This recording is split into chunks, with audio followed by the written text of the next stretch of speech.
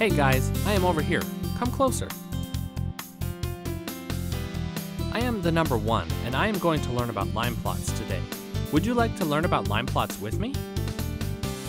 Great! Let's go over here to collect our data for the line plot.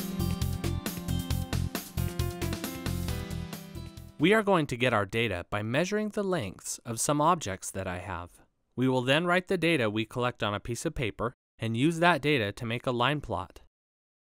My friend Speedy will bring us some objects to measure. Here we have a pencil, and we need to measure the length. We will be measuring to the nearest whole number. Can you tell me the length of the pencil? The pencil is 6 inches long. Great job! Here we have a marker. How long is it? The marker is 6 inches long. Here we have a book that is 9 inches long. Hey Speedy, can you bring us one more thing? It looks like Speedy wants to be measured. What is the length of my friend Speedy? Speedy, it looks like you are 4 inches long. I have already measured several other objects before you got here, and I have all of our measurements included on this board.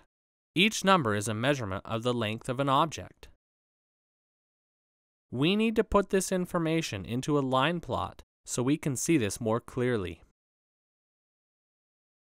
To start out the graph, we first need a title.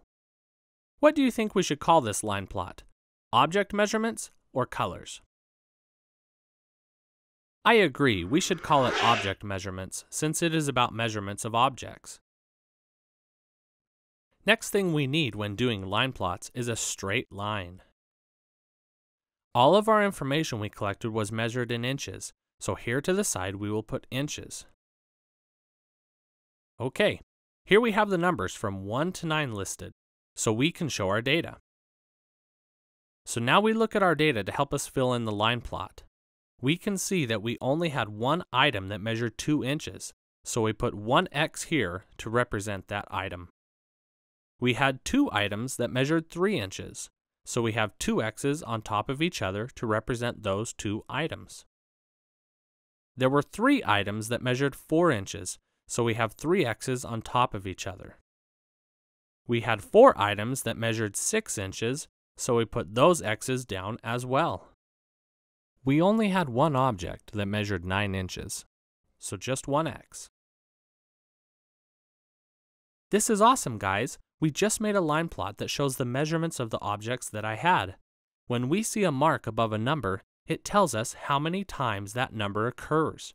For example, we can see that above the 4 we see 3 x's, which means there were 3 objects that measured 4 inches long. So with this information, can you guys tell me how many objects did we have that measured 6 inches long? Great job! We had 4 items and we can see that in this line plot. We look at the 6 and above the number we see 4 x's, which represent the 4 items that measured 6 inches. Great job, guys!